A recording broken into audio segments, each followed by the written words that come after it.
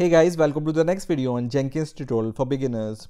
In this video, we will see how to do some of the basic configurations in Jenkins using a section called Configure System in Manage Jenkins. So when I click on Manage Jenkins, there is a section called Configure System, and here we can do some of the basic configurations about Jenkins.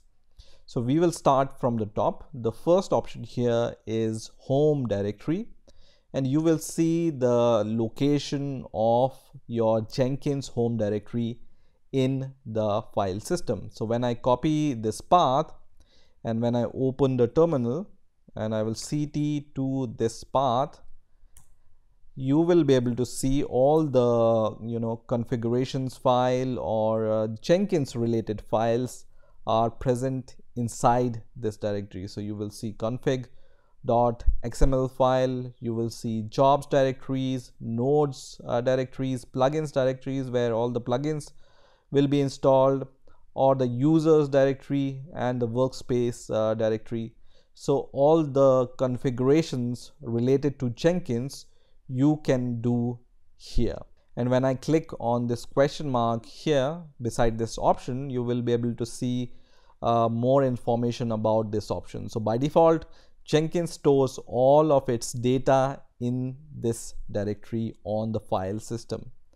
There are few ways to change the Jenkins home directory. So this is the procedure which is given here to change the home directory of this Jenkins. So if you have the good reason to change it, you can follow these instructions to change the home directory. Now, second option here is system message. So this is the message you can show on the home page of Jenkins. So for example, I can just write some message here.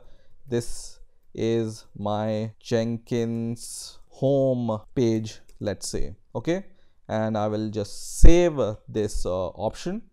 And when I save this option, you will be able to see this message is displayed on the top of your home page above all the Jenkins job.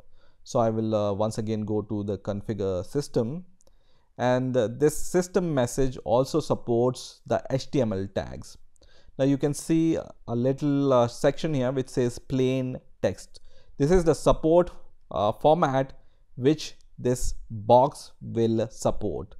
Now we can change it to support the HTML. So for that we need to go to the manage Jenkins option once again, and then go to the configure global security, and inside the configure global security you will be able to find a section called markup formatter, and by default it's plain text here selected. We can choose the safe HTML here, and then we can just save this option. And once you save this option, we can just refresh this configure page, and now you will see here safe HTML is displayed here. So this is the default format which this message will support. So for example, now I can use the HTML tags here. For example, I want to just show this message in h1 tag, so I can just use this h1 tag here, h1, and then I can preview this message from here. So I can just click here, and this message will be displayed like this on my home page. Let me save it and let's verify this. So you can see it's shown in the h1 tags now, this system message. So this is how you can just display the system message here. Now the next option here is the number of executors, and for example this number is 2 by default. That means that 2 jobs can run parallelly on this Jenkins, right? If I can change it to 5, then it will allow the 5 jobs to run parallelly. So you can change this number from here, number of executors. The next option is labels. This is a little bit detailed concept when we use the master slave concept and nodes. We will see how to use labels. So I'm going to leave this for now. We will see how labels work in the future lectures. Now the next section here is the usage, and by default the usage here is use this node as much as possible, because we only have one Jenkins node, which is this node. That's why the default option is use this node as much as possible. But when we will learn how to create nodes and how to provide labels to our nodes, then later we will be able to choose this option which says only build jobs with labels expression matching this node. So this we will learn later when we will see how to create nodes and how to assign labels to our nodes. So for now I will leave it as default. For more information you can just click on this question mark, and you will see some more description about this usage section. So controls how Jenkins schedules built on this node. Okay, so you can read more about this option here. Now the next option is the quiet period. Now the quiet period, it's in second. I'm going to just click on the question mark once again, and here it says when this option is checked, newly triggered builds of this project will be added to the queue, but the Jenkins will wait for the specified period of time before actually starting the build. So Jenkins will wait, for example, for 5 seconds before starting this build. So sometimes, for example, you use the source code management system and your committing will take some time, or when you push your code, it takes some time to get into your GitHub repository, or for any other reason. For example, your jobs takes some time to start.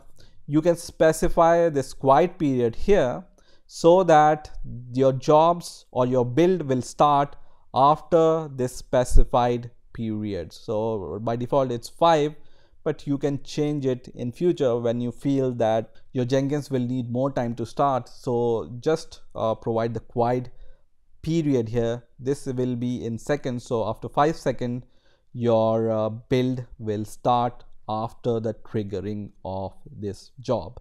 Now the next option here is SCM checkout retry count. So this is the option where, for example, you are using your SCM source code management system. Let me go to the home page and let me show you one example. So I will go into one Jenkins job here, and I will go to the configuration section here, and then I will scroll down for the build triggers, and you will see poll SCM option here. So when I select this poll SCM or GitHub hook trigger for Git's SCM polling, then this is the option for number of tries. So this Jenkins will try to connect to your GitHub, for example, this much number of times. Right now it's 0, but for example you set it to 5, then Jenkins will try 5 times to connect to your GitHub before giving or showing some error. Now the next option is restrict project naming. So let's see this option also. So by default it's default. Now you can choose the pattern option here, or you can choose the role based strategy option here also. So let's see what this pattern option do. So I'm going to click on this question mark, and you can see some description here which says define a pattern or a regular expression to check whether the job name is valid or not. So for example, I define some pattern here for the naming of my Jenkins job. So let's say I define java.*. That means my Jenkins job which I will be able to create will start from Java and not any other keyword. So let me save this option, and once this is saved, let me try to create a new Jenkins job, and let's say I just give some name here, and instantly you will see this message which says dev does not match the job name convention pattern, which is java.*, which means that your Jenkins job name should start with this Java keyword. So let's say I will just start the name with Java keyword, and now I can see that there is no warning here. Okay, any other pattern, it's going to show this warning here.